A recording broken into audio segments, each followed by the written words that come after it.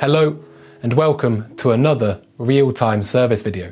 This week we're going to be looking at Shimano hydraulic brake systems and how to bleed them. So to do a full bleed on a Shimano system, these are the tools you're going to need.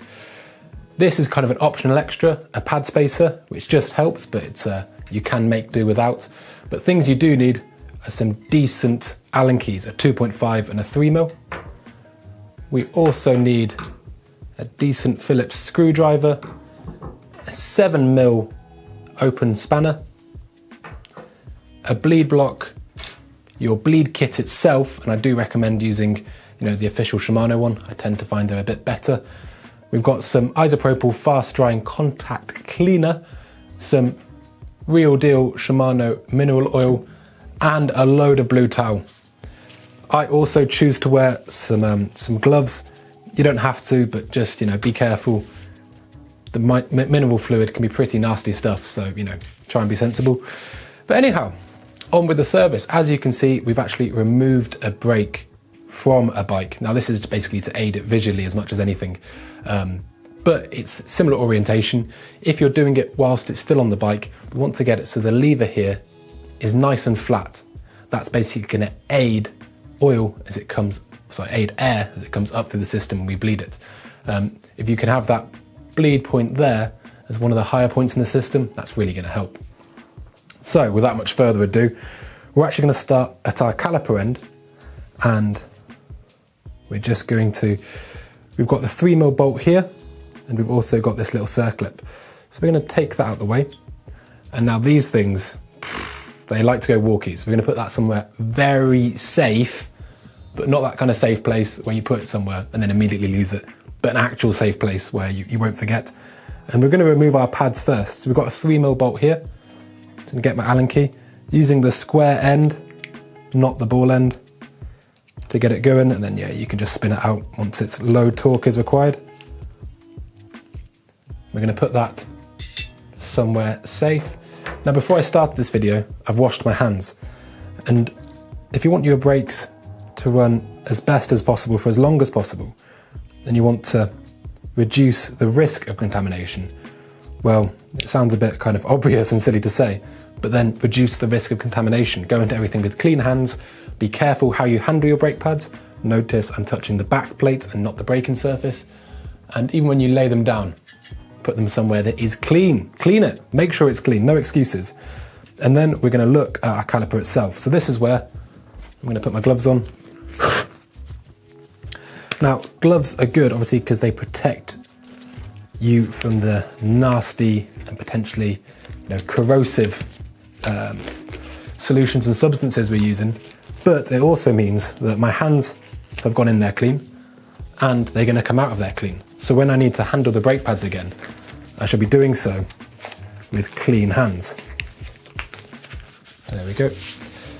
So like I said, if you want to reduce the chance of contamination, then do it properly. Get a bit of blue towel. Before we even start, we're just going to give this a quick wipe down. Just, you'd be amazed at how much dirt these can get hold of.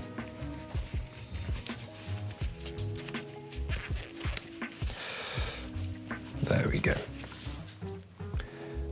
Now we get our pad spacer and just we're not using it as a lever, okay? If you're having to lever it back, maybe on 4 pots, it can be quite a difficult job, then just use a tire lever. But if we're just gonna use the flat hand side just to press them in. That is so we can make sure we can fit the bleed block. Sometimes, these systems are basically overbled. If your pistons can't go back, instead of just applying more and more torque and elbow grease, these pistons can sometimes even shatter. So what you'd want to do is let out that valve there. So let out that bolt. And if the system is overbled, then it will mean you can press these back so they're flush and be able to install this bleed block like so. It should be able to drop in with just a little bit of slack. Then we're going to fetch our retaining bolt, and just pop that in, so I'm not showing that very well. There you go, just popping that in there. And yeah, just get your 3mm and nip it up. Just so, you know, you don't have to put the clip on or anything there. It's just so we're going to get a nice consistent bleed.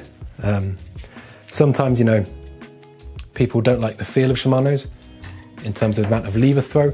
You could potentially, if you wanted to, get one of these bleed blocks and just file it down a shade. That would mean that when you're bleeding it, you're essentially over bleeding the system, so it would reduce lever throw. This will probably also mean it's contacting the rotor a bit more, if it even warps slightly. But yeah, it's something you can do and something people have been known to do. Next, we're going to get our bleed kit. Now, before you put a bleed kit away, it should be clean. You should clean it properly. Same with these. However, if you take them out and they're not clean, clean them beforehand. Let's just do a proper job. Yeah, there's no excuses not to have, you know, clean tools and use them properly. And if you share tools and someone else isn't pulling their weight and cleaning them, well, you know what to do. Give them a bit of grief because it's just not on. Even I'll always wipe down the excess of the bits on the outside of the bottle. It just reduces the chance of contamination, which will become somewhat of a theme today. So we're going to start off going straight from the bottle, and we're just going to put a little drip of mineral oil in there. It doesn't need to be much. That isn't where the oil gets introduced to the system, but as I will demonstrate in a bit, there is a very good reason. And we're just, there we go, we're going to let off that bolt. This would be the bolt where sometimes you purge the oil out of if you were indeed having to deal with an overbled system. So you can just undo that and you might see it overflowing a bit. Yeah, that's another thing entirely, another conversation. So we've undone that bolt, and with the plunger still in the bucket, we're just going to thread that in. We might have actually, let me bring that out a shade there. There we go, we're going to thread that in. Now the threads on these bleed buckets are really soft, and any kind of mechanic that says they haven't cross-threaded one of these is a lie. It's so easy to do. Really gentle, just ease it in, and you'll basically get more life out of your toolage. It's made to thread easily. The reason is that it doesn't damage your lever and the threads in there, but you know, let's just make it easier for ourselves. And then we get on to our caliper. So the caliper's already clean, but we're just gonna take our bleed syringe with a nice long tube, and we're just gonna pick up a fair whack of oil. This is because we want to push all that oil through the whole system. There we go. We're just going to pop this bit on here, which is sometimes quite hard to get on, but that's absolutely fine, because then what we do is we slide down this black handle, and that snaps on there. That is to basically mean that it's not going to fall off as you try and bleed the system. Next, we're going to get our open-ended 7mm. You'd need to just back this nut off, okay? Want to use a good quality spanner here, okay? And make sure it's the right size. That means that's a no on pliers, anything like that. Use a proper spanner and do it properly. Now the reason, as we remove that plunger, the reason we have a little bit of oil in there first is that we're going to just tease it back to begin with. Not much. Now we do this for two reasons. One, we do it to remove any air, even those tiny, tiny bubbles coming up there that we potentially be forcing into the system. And it's also a really good way of inspecting the colour of your hydraulic fluid that's in there. When we're going to push this down, even if it gets really dirty up to there, you can still flush out the system really, really effectively. But it just gives you a good idea of what's to come, and yeah, and it's just a good habit to get into. So next, with that nice and open, if that socket isn't open enough, it becomes really hard to push the fluid down. You want to make sure it is open. There we go, and you can actually see it filling up at the bucket here, okay? what I've done in the past is actually alternate between Shimano fluid and say some, I don't know, some aftermarket OE fluid. Sorry, aftermarket fluid. And what that is because it's a different colour. It means when you're bleeding clean fluid that isn't contaminated with oil, contaminated with dirt, such as this, it means it's really easy to see when you bled the full system. But logic dictates that there's only got so much capacity, and the amount we put in there, it will have passed that.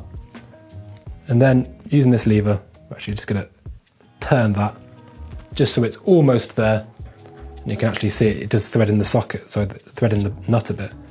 And then using our 7mm with moderate torque, we're just going to nip that up. You don't need to be swinging off it, but yeah, it certainly doesn't help to risk damaging parts.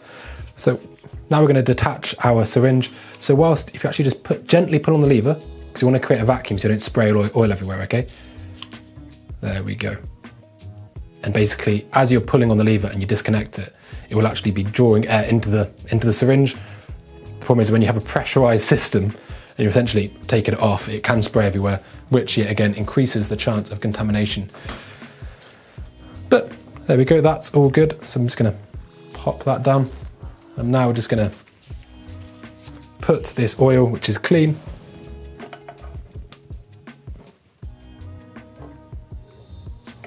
back in there.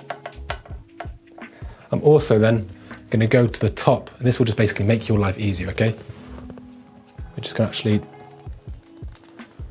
withdraw some of that fluid,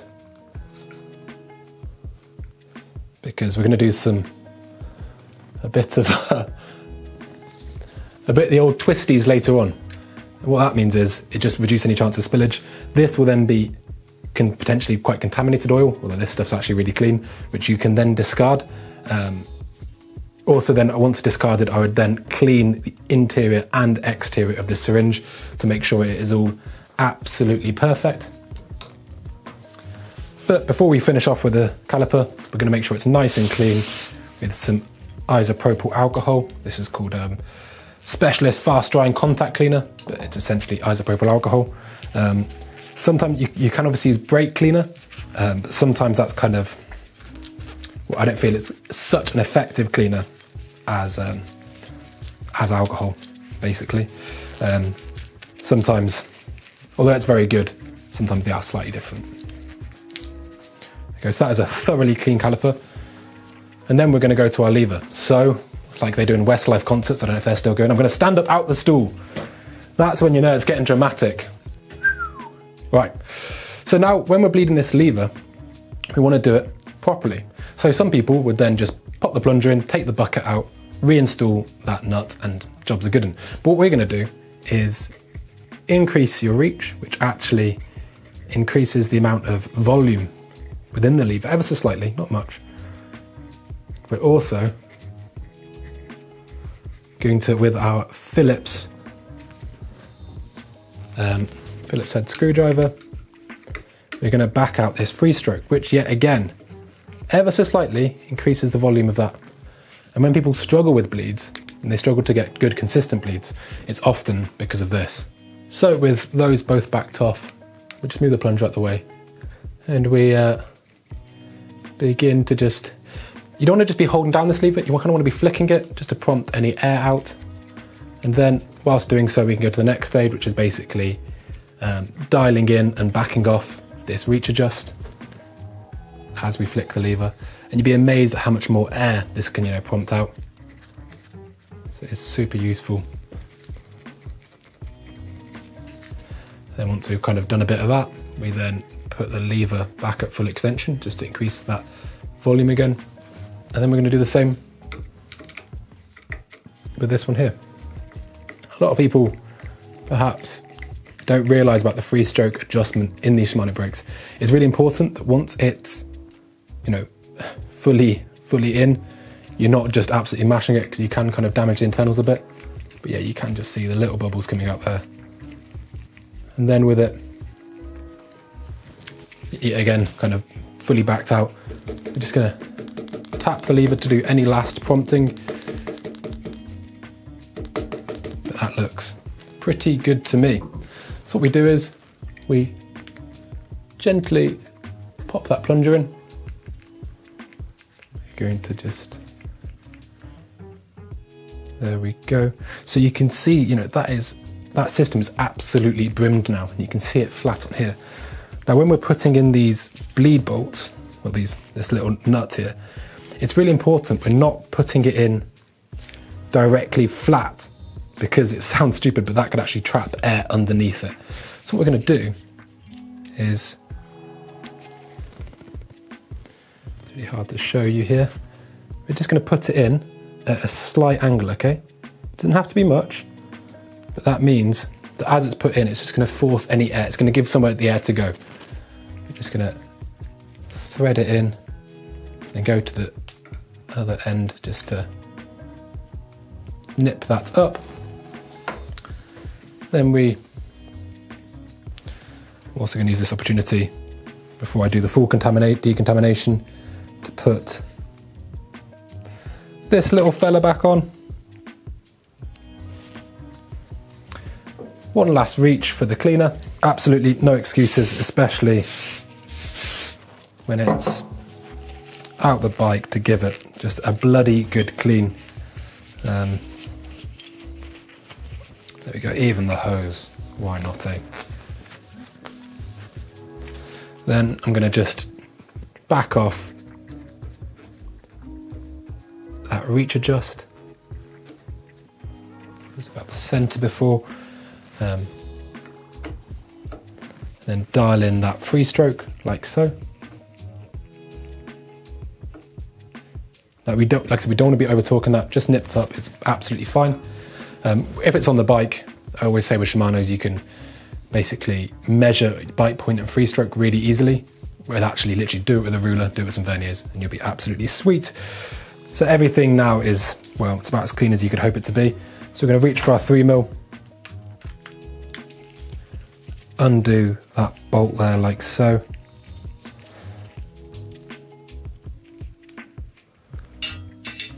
Moving it. There we go. Now, to be honest, as you might have gathered, I am a bit fussy when it comes to contamination.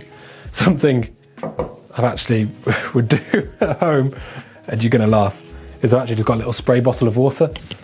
Now, water is great just because it can see if water is beading lots, then there's kind of a lot of oil there.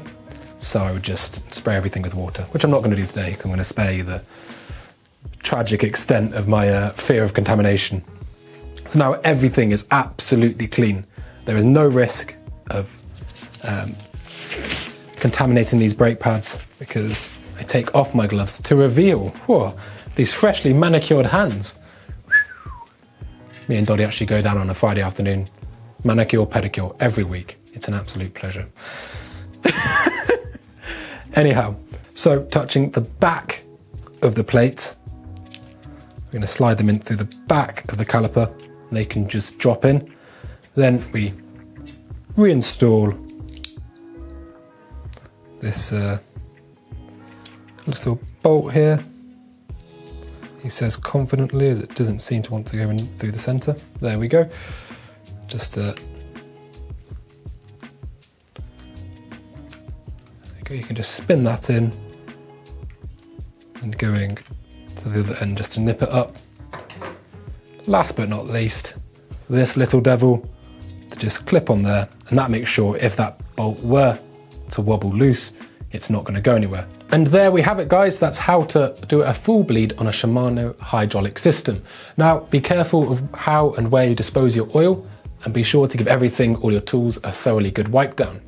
Now, if you want to stick with the real-time service videos, click down here to see me service a rear shock, and click down here to do an air spring service on a RockShox fork. As always, don't forget to like and subscribe and hit that notification bell. Thank you very much, and we'll see you next time.